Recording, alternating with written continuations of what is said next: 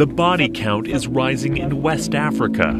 The scourge from Ebola shows no signs of stopping. The fear and mistrust took a violent turn in Liberia's capital, Monrovia. An angry crowd, many of them armed with clubs, raided an Ebola isolation ward in the city's largest slum.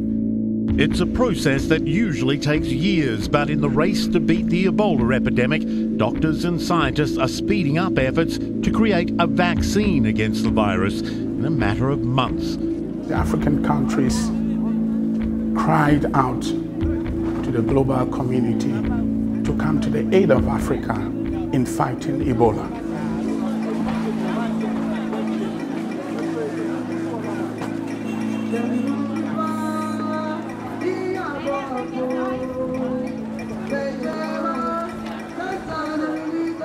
However, we'd never had a trial as sensitive a virus as the Ebola virus. Because mind you, we're coming from a backdrop where Ebola had killed, between Sierra Leone, Liberia and Guinea, had killed almost 11,000 people within that short space of time. So there was so much fear in the system. It was meant to kill people.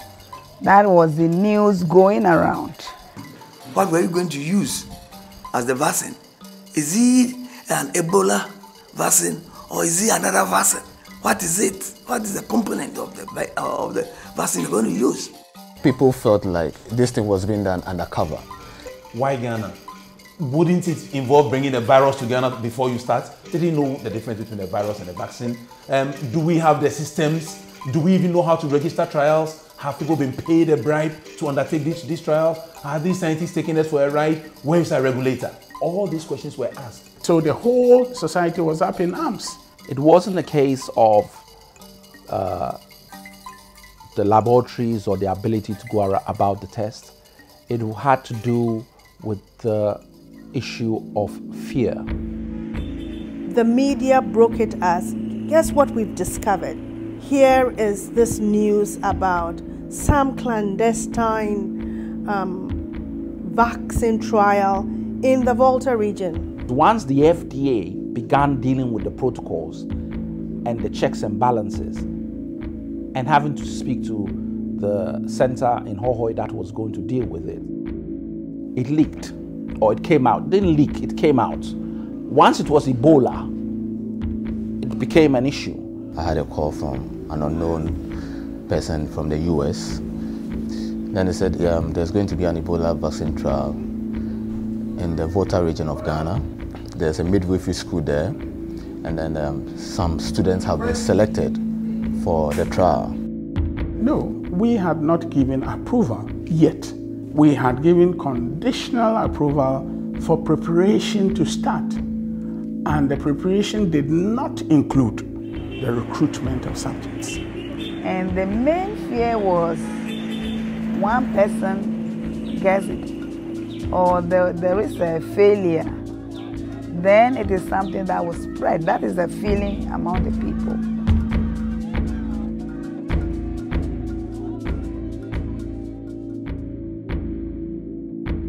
TGIN needs to be highlighted in this trial. They were the first to issue a statement.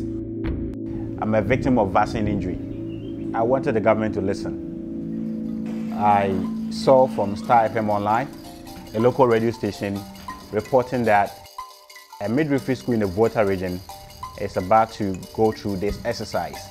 I realized that if we go a bit diplomatic, nobody will listen. Ebola is no more just a disease, but a business. When I did the write-up, a strong group in the Volta region came out with a press release that they can't sit for the people to be used as guinea pigs.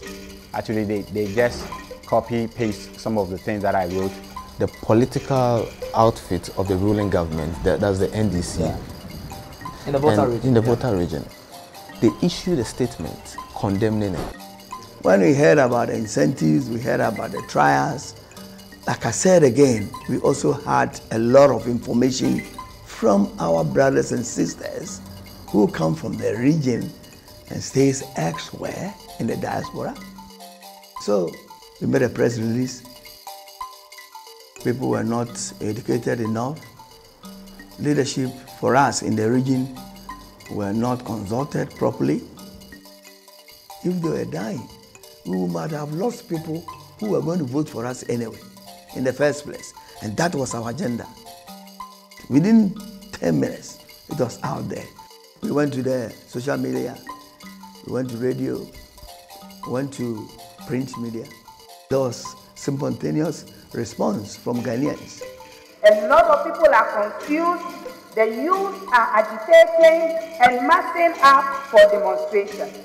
Mr. Speaker, at this time of our country's development, we would not want to see social unrest due to negligence in educating the public. About the 9th or 10th of June, there was a discussion on our national parliament that there were going to be trials in Ghana. There was an initial allegation that the trial had already started in the Volta region without information to anybody. First, that was debunked. There were issues of bribery. It is said that persons who volunteer for the exercise will be given 200 cedis and a mobile phone. Mr. Speaker, MPs from the region have been inundated with phone calls from panic-stricken constituents who believe that this trial is aimed at spreading the dreaded Ebola disease in the Volta region. Systems that have been put in place to enable such research to be conducted in this country are not good enough. Ghana Academy of Arts and Sciences are on our side. They have also raised concerns. Indeed, they met the minister on June 10th and raised 9 issues of concern. The Academy is not interested in making unnecessary waves. We saw a situation quietly, we resolve it, send a documentation to where it's needed to change or improve policy. That was what we thought we were doing. GAS, their concerns were the seed. They had petitioned the minister, they had petitioned some other members of government. Concerns were not addressed about the safety issues and surrogate markers of immunity, of efficacy to whatever vaccine that you are going to develop. The anger of the members of parliament, the anger with the people from the Volta region was as a result of the fact that they felt they had a basis. And the basis was that it was scientists who were challenging the FDA. The Ghana Academy of Arts and Sciences has the best scientists in our country. They are the people that have risen to the pinnacle of their profession. And if they are on the same side as Parliament, then, Mr. Speaker, we are in good company. At the time Parliament had its discussion on the 9th of June, a provisional approval had been given for one of the trials to start in the Volta region. On the floor of Parliament, there was a fiat that no trial of any Ebola vaccine can take place in Ghana. We shouldn't suspend it. It should be stopped. Not in Ghana here. It should be done somewhere else. If they want to do it in Ghana, they should do it in the laboratories with mice, rats, and chimpanzees, but not with human beings.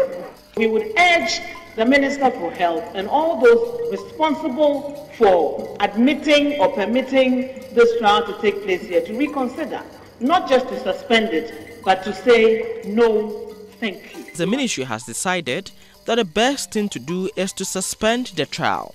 Tony Goodman admitted that the ministry failed to take the public through the necessary education which would have eased their fears about the process.